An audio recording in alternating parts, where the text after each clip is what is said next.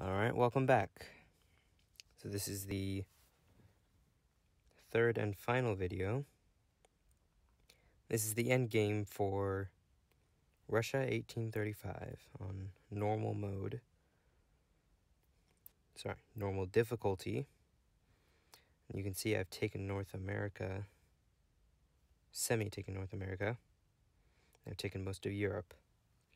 So essentially, I went after the British, then the Prussians, and the French, and then I went partially after Spain, but I got interrupted because Persia invaded all the way up to, or rather through Moscow, and then I had another breakthrough where Persia took back all the way up to Kirov. So, right now, what used to be a shattered relationship with the Ottomans got repaired, so now I'm not allied, but still friendly with the Ottomans after all this time, which is surprising. I thought I'd have to fight them by now. And Europe is pretty secure. There's not really any problems, and the Ottomans are taking care of the Mediterranean here, keeping everyone out of it. But America declared war on me, so I'm guessing the AI's plan was to use the American fleet to aid the Prussians, but I kind of used the war as an excuse, and I invaded all the way into North America, and that kind of got sidetracked as I had to come back to defend my own territory. But then once my full attention was now towards North America, they really didn't have the income and resources to fight me when I had most of Europe. So at that point, I had already gathered enough territory to have enough traction to take over North America. And North America is now a gold mine. And I've taken most of the United States territory. This was all United States, basically. All United States land. And basically what I've done is, as I go along, I put 10,000 troops and 2 forts in every territory, which is just about all I can make with my income. And so per turn, I would just put 10,000 and 2 forts down on a territory and move on to the next one. And it's too much for any of their armies to challenge, so I basically would not have to backtrack and go back to anything that they take back. And it makes for a really smooth invasion of all these territories. So now I've stopped because I'm about to win. I wanted to record this. I can see on here that I'm about to win by being more powerful than everyone else. Persia somehow in second. I don't get it. They really don't have that much. I would have expected it to be one of these dynasties, but it is Persia that's running against me. Usually I have a strong contender, but they really aren't even close. So this will be an easy win in the next few turns, hopefully. And so I'll just show you what I do right now. Put this all the way up to 10,000. Make sure it has at least 2 forts on it. And then this might not be enough to take the next territory, but I'd at least start it.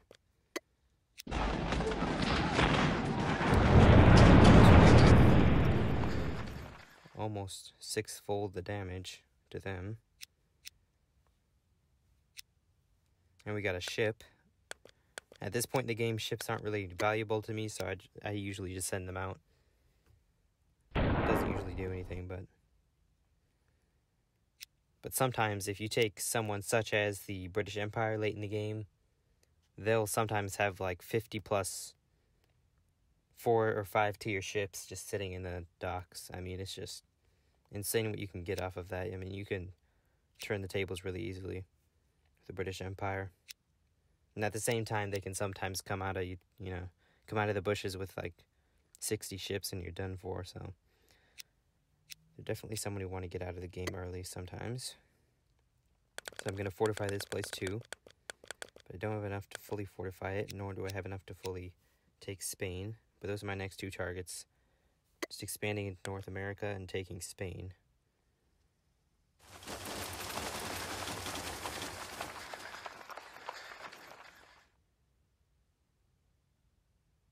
turn 109. Is this the last American territory?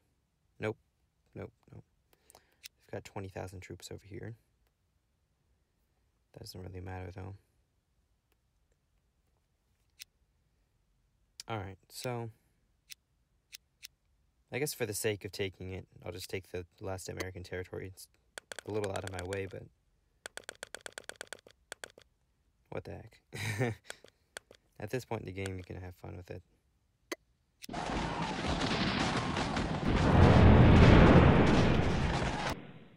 Alright, and then I think I had another, an army in here. I'm going to want to take out the sea zone here.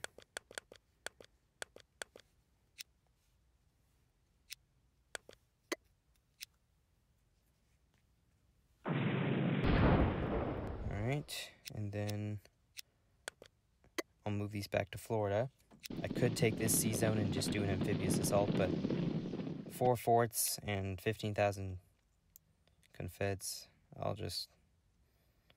I'll pass on that.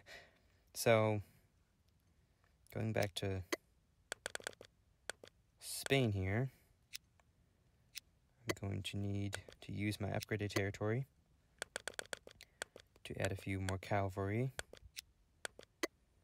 Next turn, I'll probably top off the cavalry with about 10,000 more and start the first wave on taking Spain's last territory. That doesn't really matter. One thing you really need to watch out for is just figuring out which attacks on your sea zones matter. It's really annoying to see them take all your sea zones, but if they don't have a chain of connected ships or the armies to actually take over a territory, you do not want to waste your time taking the fleets back, because it's just really cumbersome and it's really costly for you. And then they end up with all these ships. See, over here. No, where'd it go? They had an American fleet here. Yeah, 13-ship fleet. Doesn't even matter now because I have most of their territory on land. And they can't amphibious assault. They have nothing to work with. So their fleet really just went to waste. And that's a ton of money right there. So I could have taken it out, but it really would have just set me back like 10, 20 turns. So that's really something to watch out for. And you'll notice inside the inner circle of my territories, I don't have forts because I just moved up the troops. That saves you a lot too. Sometimes I get lazy and I don't move up the troops, but like I said, once you get really, a lot of traction in the game, it starts to get easier and easier. I guess I need to keep my word and leave enough income for the attack here, but I think I'll start it anyway. I've got 70 cannons, so it should be worth it. Yeah, so they only got 14,000 and less forts now, so next turn should be easy win.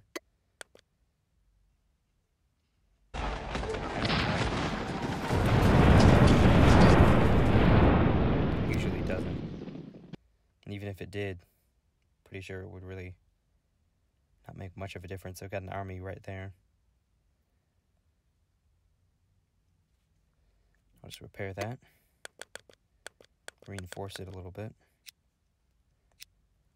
In fact, I think I'll move the army over to take those Confederates next turn. So I don't have to worry about that. I'll start taking down these forts over here.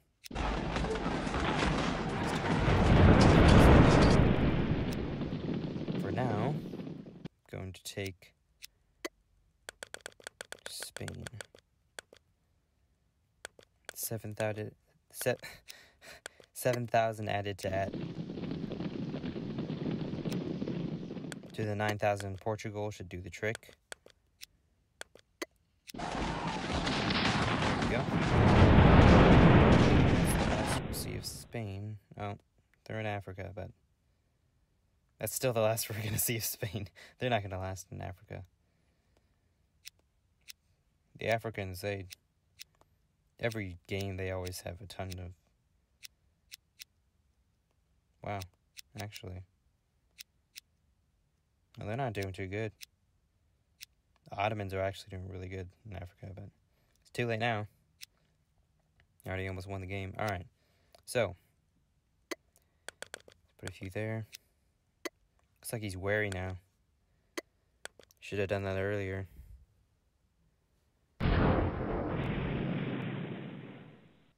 This might be the win. No. Might take a minute. Alright. So we can take a few more Confederate territories. Let me see where I'm at. 29%. And the Ottomans took over second place. Look at that. And I'm friends with the Ottomans. The irony. Alright.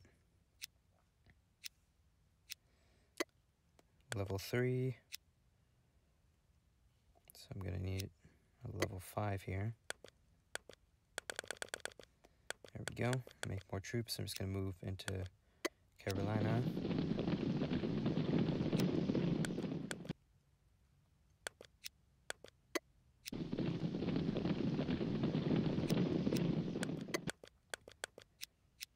And we take Kansas.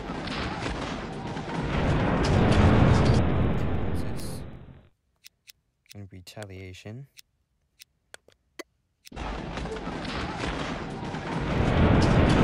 Very next turn. Meanwhile, over here I need to start reinforcing Castilla.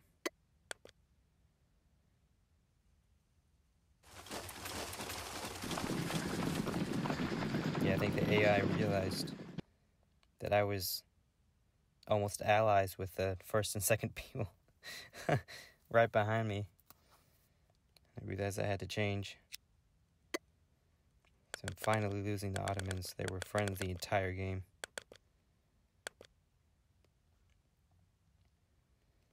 Alright. Missouri's next, and I guess not Louisiana. That's way too much to take this turn.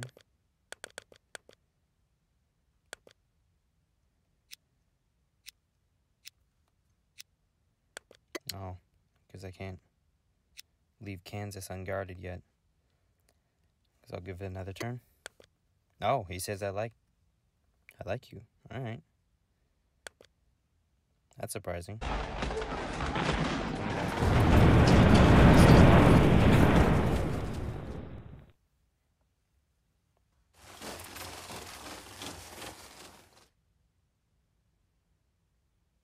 Turn 114. Let's see where we're at. Still 29. I'm not sure what to do with this army right here. I'm not really interested in going into Africa, but I'm not going to make a chain of ships all the way to North America again just to get 12,000 men over. Guess I'll just leave them there in case I need them.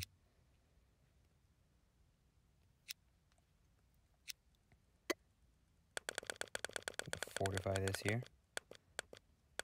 And, whoops. Finish fortifying that. So we're going a little bit over time.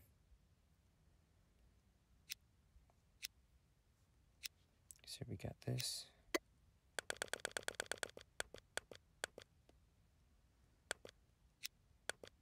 Move them on to here.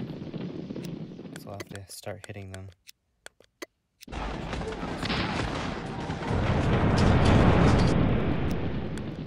There we go. Texas and Louisiana are going down. That should probably end the game.